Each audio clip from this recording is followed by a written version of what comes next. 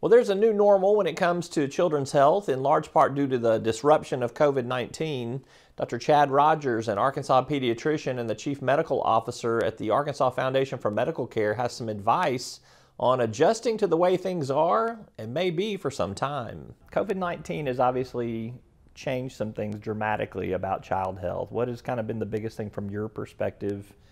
Is it that people didn't come in and do some of the routine things, or has it been larger and bigger in scope than that? Right, you know, COVID-19 had a huge impact on practices, I think, for pediatrics and for adult practices and for subspecialists. People just took a lot of the routine things that they did and just kind of put them on pause. They didn't make their regular checkups. They didn't think about shots. I think we just didn't know a lot about the virus so at the beginning as far as how it was spread. Now we know more that it's spread by respiratory droplets and not maybe necessarily surfaces. We were very focused on wiping down the clinic surfaces every day and washing our hands like we always do.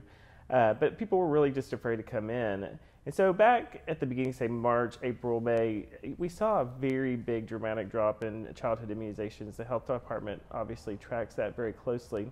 And so a lot of people, because they weren't coming in to their shots, were not getting the things that they need, like their measles shot. And so if you get to a certain percent of the population who aren't immunized, then you start to see those things pop up. So we did really be concerned, are we going to train one pandemic for another? And that we really needed to make sure we did a big focus on immunizations. And kind of seeing it tick back up. I've talked with a lot of my colleagues. People are really focused on well child visits, and so trying to get people in and also trying to get people up to their shots.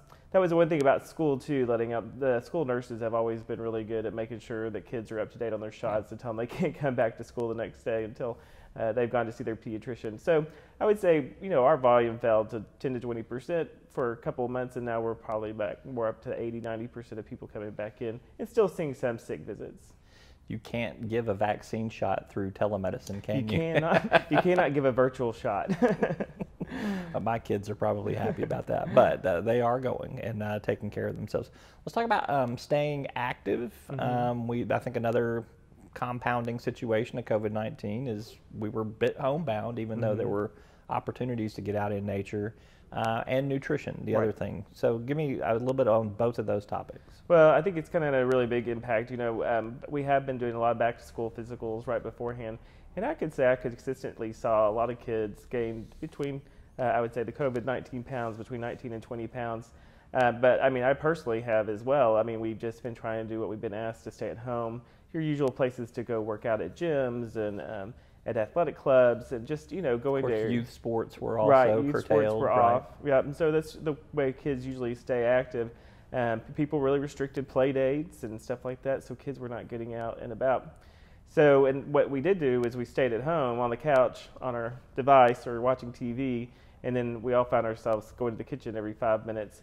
It's kind of interesting. I just read an interesting article while I was off last week about, you know, when people, of course, are stressed, you get into that panic mode, just like in the old times when you thought famine or feast was happening.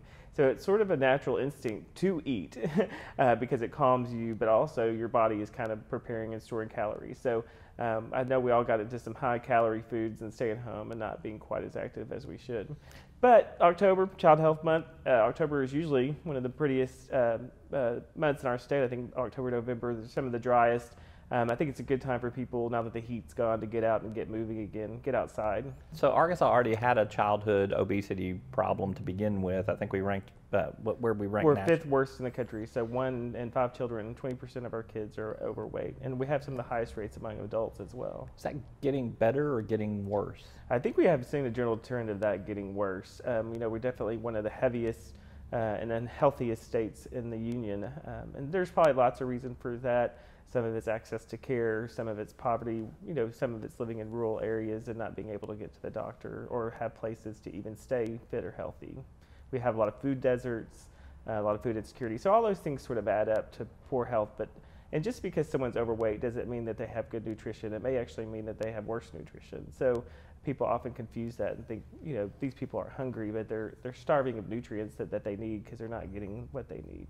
You referenced it earlier, a lot of people spend a lot of time on their smart screens, whether they were computer devices or smartphones or whatever during the pandemic. So is that easing up some? I mean, with everybody kind of getting back into school, maybe on an in-person basis, but yet there's still a pretty big virtual community out there too. Right. In some ways, it's getting worse. Actually, I hate my iPhone on Monday morning. I open up and it gives me my average screen time for the week. So I was a little ashamed with how much I'd been on my phone last week. But I was on vacation, so. But no, there's good virtual time and there's bad virtual time or screen time. American Academy of Pediatrics really encourages people to limit to an hour to 2 hours a day. But now so many kids are using their iPads to go to school. They're using their iPads as textbooks. They're using their iPads to learn educational videos and go to things. So those are all good things, and parents still really need to be closely monitoring that, because obviously we all know there's some things we don't want our kids to see on the internet. But trying to limit that game time a little bit. Again, that's the way a lot of kids have been able to socialize, is playing some of these games. But those games tend to be particularly violent sometimes. So really trying to limit that. Again, I think if you could get out in the yard safely with the neighbors across the street and still be able to distance, that's going to be better for your kids' mental health and for their physical health, and than spending all that time on the screen time. So we still need to be conscious of it. I think we all need to work on it a little bit. Just put down our phones. And actually, the other thing is just to get out a book and just read a good old book and not stare at a screen. A lot of people are reporting sleeping issues related to the use of the light for their iPad. It kind of suppresses melatonin production, and the number of prescriptions for sleeping aids has gone up by 15-20%. So it really has had a huge impact on our overall health. Interesting. Lastly, you are also a board member of Arkansas Advocates for Children and Families. I know you guys had a big retreat about a week ago, maybe 2 weeks ago, and you have a big annual event coming up for your Friends of Children luncheon.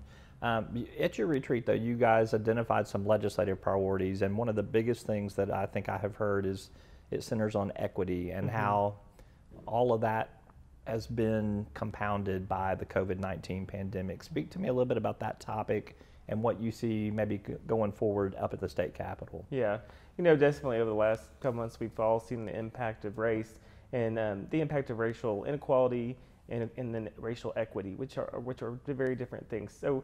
And we really have seen that play out in this pandemic, as we've seen Hispanics and Black Arkansans really be disproportionately affected. They're more likely to get sicker, they're more likely to get hospitalized, and they're more likely to die. So racial equity is a healthcare issue. It affects a lot of our society.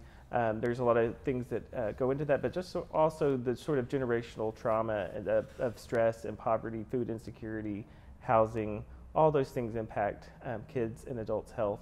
And it really has begun as an organization. Advocates as an organization has weaved that into every area that we're looking at, especially when it comes to the legislative agenda, and how there probably should be a little racial equity check on every piece of legislation that comes through to see how it affects minorities. Sounds like I will see you up at the Capitol some. We'll be up there quite a bit. I'll be masked up. So yeah, with all right. masked up. Dr. Chad Rodgers, as always, thank you so much. Thank you, Rob.